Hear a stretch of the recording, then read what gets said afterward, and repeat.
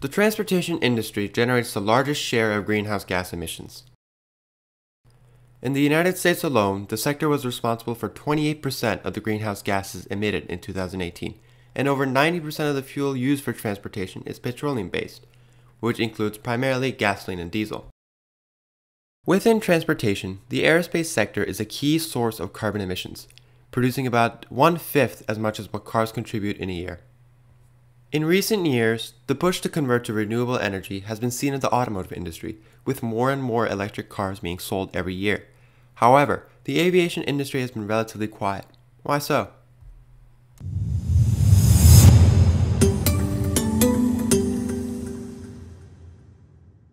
So how do we reduce the dependency on jet fuel in aircraft?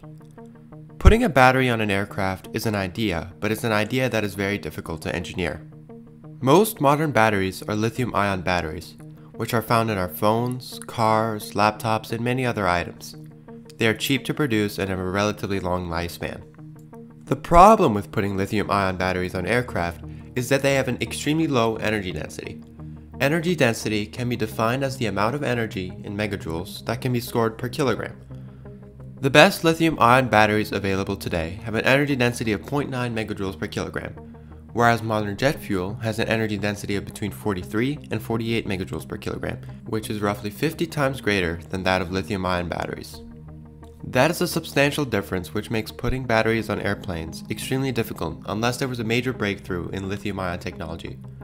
Unlike cars or trains, mass is a key design factor for aircraft, so how much weight you put on a plane would determine whether it can fly or not.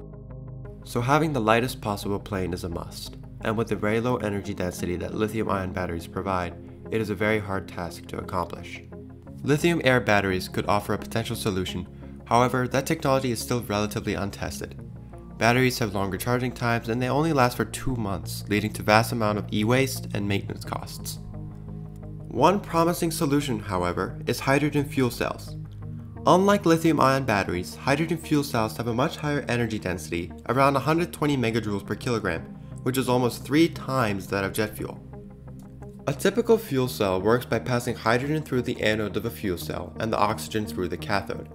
At the anode site, a catalyst splits the hydrogen molecules into electrons and protons, where the electrons are forced through a circuit generating an electric current.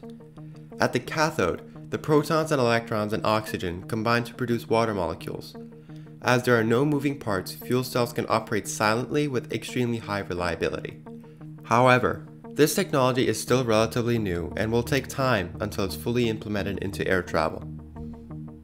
Some manufacturers are already showing interest in creating designs for planes that will work with hydrogen fuel cells. In September 2020, Airbus unveiled a concept design for 3 separate aircraft that will work with hydrogen-powered engines. The first one is a turboprop with 2 hybrid hydrogen engines. This model is expected to carry up to 100 passengers with a flying range of at least 1,000 nautical miles, which is equivalent to the distance between Washington DC and Dallas, or Frankfurt to Istanbul. In this design, the liquid hydrogen storage and the distribution system is located behind the rear pressure bulkhead of the plane.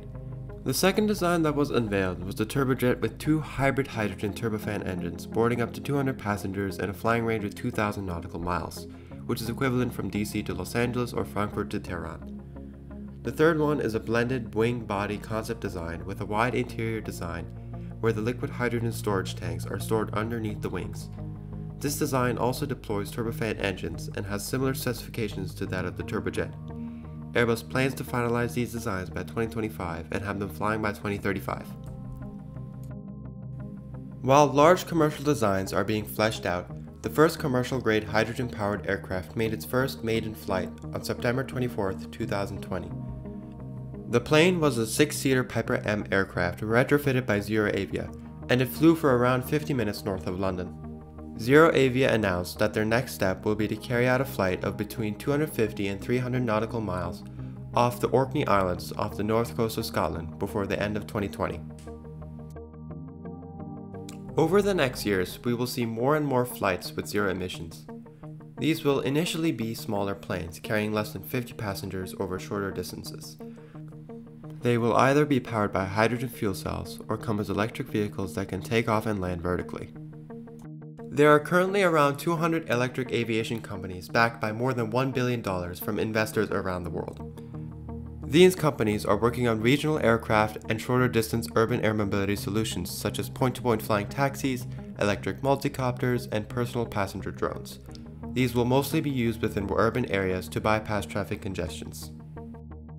As existing aircraft complete their service over the next 20 to 30 years and battery technologies evolve, hopefully the skies will be filled with all sizes of commercial aircraft producing little to no emissions.